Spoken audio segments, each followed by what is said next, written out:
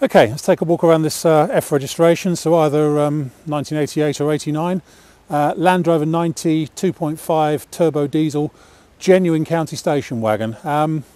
Only two owners from new, this one, and very, very original. Really hard to find these days, especially in this sort of cosmetic condition, shall we say. Not been used heavily off-road or anything like that.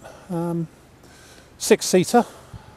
4 individual seats in the back, 2 in the front, and a cubby box. See what else it's got on it. It's completely standard, really. It's got tinted glass, sunroof, alpine lights, all the right bits for a county. It's got the correct county wheels on at the time. Side step on the driver's side. The only thing it's got different on it is a front-mounted tow hitch on the front bumper. It's got the factory steering guard underneath it. It's got passenger side step as well. Rear mud flaps, rear step, just see if that comes up. Yes, it does. Tow pack with twin electrics, rear mounted spare wheel. It's one of the nicer 90 counties, nicer looking 90 counties I've seen for a long time. One of the best kept ones. It's done 120-ish thousand miles, and say it is a 2-owner car from new. Right, let's go around and pick out the good bits and bad bits. Around the front end, it all looks really stock and standard and nice, and just what you expect on one of this age. With this sort of provenance, really pleasant. I think the paint up here is all original. A couple of dirty marks on it, actually, just from where we've had it out in the rain the other day. They will come off. There we go. Good use for a handkerchief. So yeah, just a couple of sort of minor sort of dirty marks on there from when we've had it out in the rain and stuff. Looking down the near side, it all looks really straight and clean. There's a slight parking dink in the near side door, but no more than that. But certainly around the front edge of the near side front wing, it's lovely.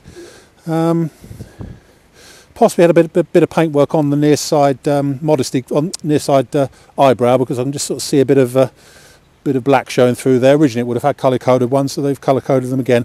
And there's a slight scuff on the front of the near side front plastic eyebrow. Up here, it's actually had both sides of the scuttle redone with new metal. The replacement sections have been put in. Paint match isn't absolutely perfect, but at least they're nice and solid and strong, and all very, very good. A-post is all good. Down here, it's just lost a bit of its paint down here. Possibly had a slight repair down the bottom there as well. I think they've repaired this side, but not the other side, just below the bottom hinge there. Near side modesty cover is all good.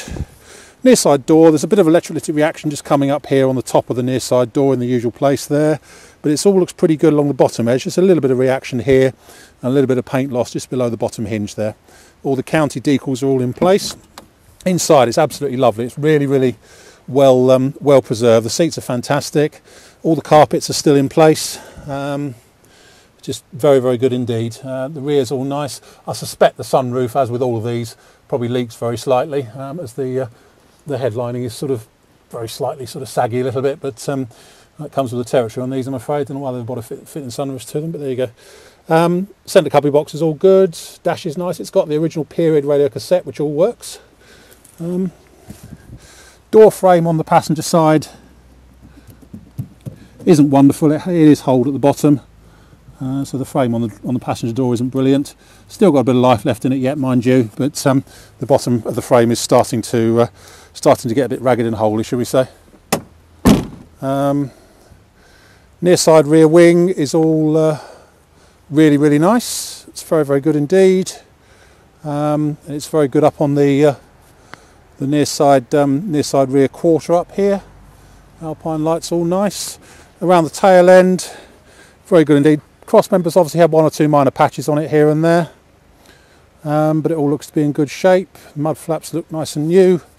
Tailgate itself looks very good, possibly a slight sort of parking dink just there in the back of the tailgate, but otherwise, and certainly in the back here, it's absolutely lovely. All the 4 seats are in good shape, just great, really good. So headlining is slightly saggy, but so it does come with the territory on these, I'm afraid. Bottom of the tailgate, again, not as bad as the passenger door, but it is starting to show its age a little bit on the bottom of the frame. Not bad, really. Still got years of life left in that, but there is quite a big hole up here around the striker plate, but that doesn't really affect its operation too much. Well, not at all really.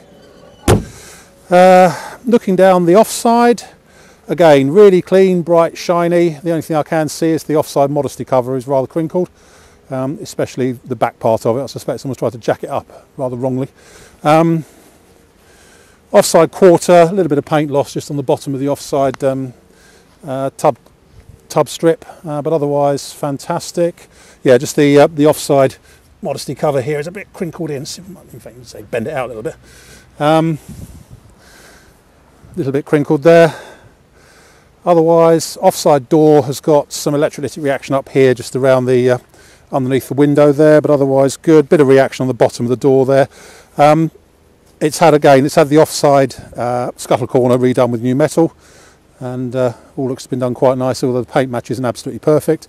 The only thing they haven't done down here, someone sort of knocked it out to do it, but there's a small hole just there underneath the hinge that needs to be filled in, but the back of it all feels nice and solid. That's all good. It's just cosmetic, that, but you might like to have that done. Offside front wing is fantastic. Tiny bit of paint loss just on the back of the offside front eyebrow. Let's go back to the driver's door. Let's look inside first of all. Again, driver's seat's fantastic.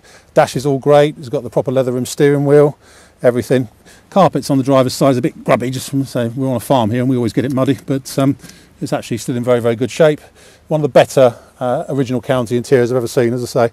Driver's door's got a hole up here in the top of the frame, just there, and the bottom of the frame is again not brilliant. In fact, a lot of that has disappeared. It's not got up to the hinge yet, but that's going to need replacing probably in the next 18 months to 2 years, I would have thought. It's not wiggling on the hinges yet, but it will do in time.